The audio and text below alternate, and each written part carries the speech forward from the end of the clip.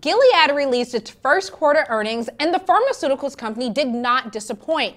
But there's a lot more behind the numbers, especially with their $84,000 a bottle Sovaldi drug.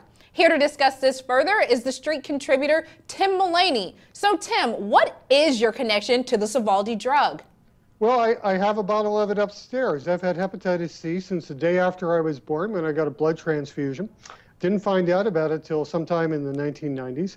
I have a very low viral load. I've never been sick, but I actually do have the disease. And there's a controversy over whether to treat people like me who show no real signs and have had no real damage. But the way the incentives are set up and the payment system is set up, the out-of-pocket cost is so low that even though the drug costs $84,000, my incentives are to take it and take away the risk that I might get sick later, rather than watchfully wait the disease to see what happens. Okay, great. Now, Gilead did report those earnings yesterday, and those earnings were $1.48 a share on $5 billion in revenues for the first quarter. And the Sovaldi drug is estimated to reach more than $4.5 billion this year in sales. But insurance companies aren't happy about the price. Can you talk a little bit about how this has affected their earnings? Yeah, first of all, the earnings estimates were too low because the Street has massively underestimated the number of people like me who have held off on being treated, because we know that the prior regimens were also very expensive, and they also were laden with side effects. They took up to a year, and they made you sick, and often put you in the hospital.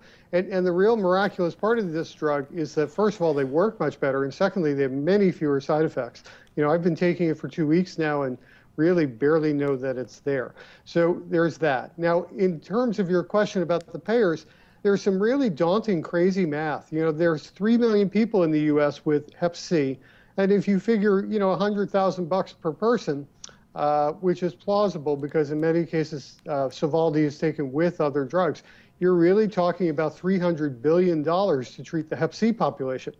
And beyond that, you've got these new wave of biologically engineered, call them super drugs.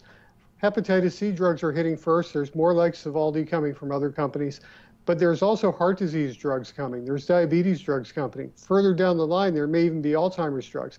And when you talk to the insurance companies, what they're really, really terrified of is all of these hitting at the same time, because that $300 billion just for Sovaldi and the Hep C drugs is equal to what everybody spends on all drugs put together in the United States now. Wow, that's a lot. So then what are some of the most important numbers to you in terms of perhaps your out-of-pocket cost? Yeah.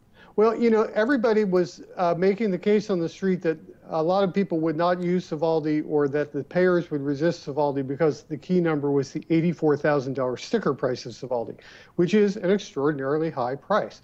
And it's really the first super high price drug that's aimed at a large audience. What you've had is these $400,000 drugs that have an addressable audience of a few hundred or a couple thousand people. This is the combination of really big price and really big addressable population. Well, thank you so much. That's Tim Mullaney for the Street contributor, and he's taking us through the Gilead $84,000 drug and the impact on the earnings. For the Street, I'm Corey Hale.